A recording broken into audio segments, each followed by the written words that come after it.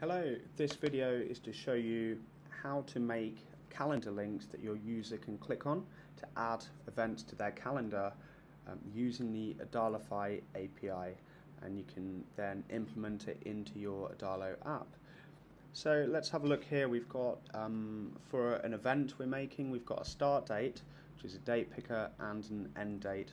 Obviously you don't need a user input for this. It can all be magic text, however you want to do it, but this gives you the idea. We've got a make link button here, and we have a custom action. Okay, and it's important here with these inputs, which are date inputs, that we select date format, no formatting. Okay, both of these need to be no format.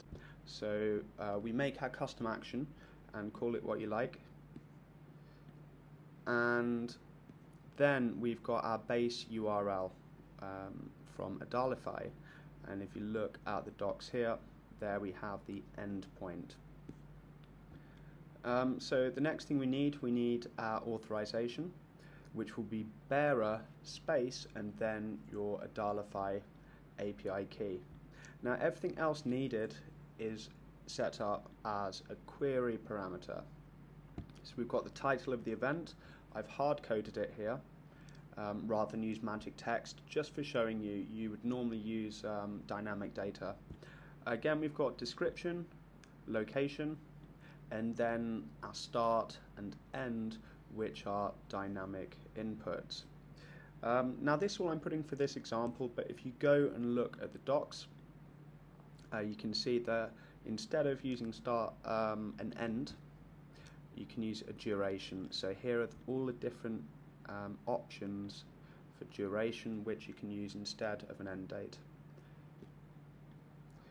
Okay, so if we run a test request,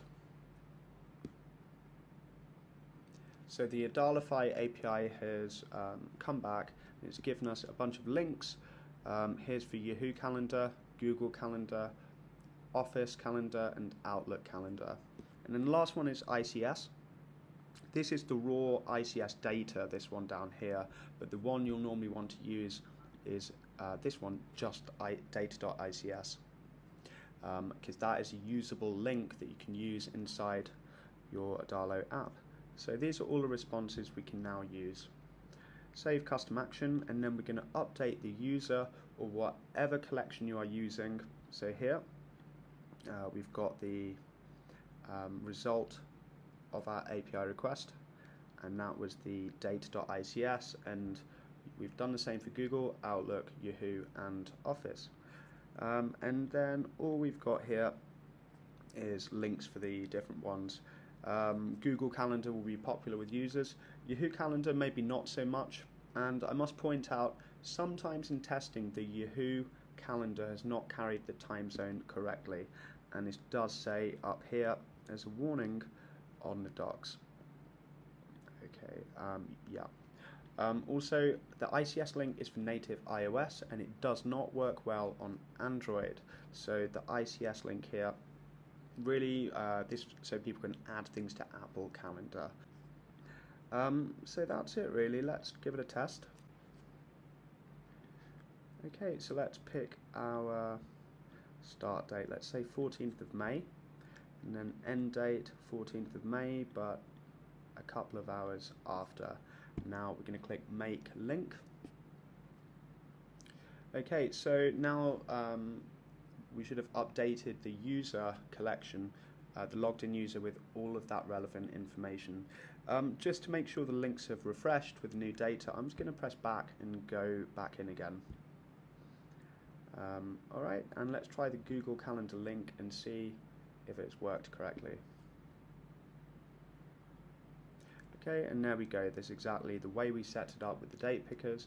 We've got an event name, we've got our location, and we've got our description. Okay, so that's all there is to it really. Just have a read of the Adalify docs if you need more information, but I think that covers how to get started with it. Okay, thanks guys. Any questions, please ask.